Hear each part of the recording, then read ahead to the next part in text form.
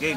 Hi, I'm Alfred Maximo, WaterMax Enterprises. Today, papakita namin sa inyo kung paano i-install yung magnetic contactor relay plus overload and then ang breaker. Kasama po dyan yung push button on and off switch and pump. So ngayon, paano ba namin ginagawa ito? So itong live mo, papuntahin nyo dito sa taas ng breaker.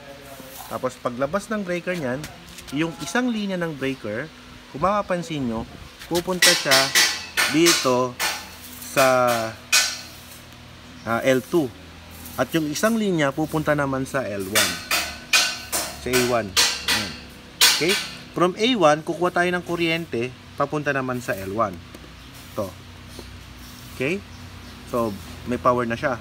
Ngayon yung L2 naman kukuha tayo ng linya papunta doon sa push button breaker. Tapos, ito siya, ito, breaker.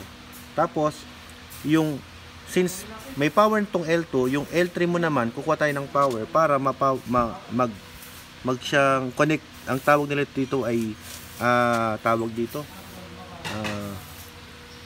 may tawag sila dito yung connectivity. Yung papunta dito sa L3, papunta dito sa A2. From A2, pupunta naman sa kabilang switch, sa off. Ito na yung off, ay yung on.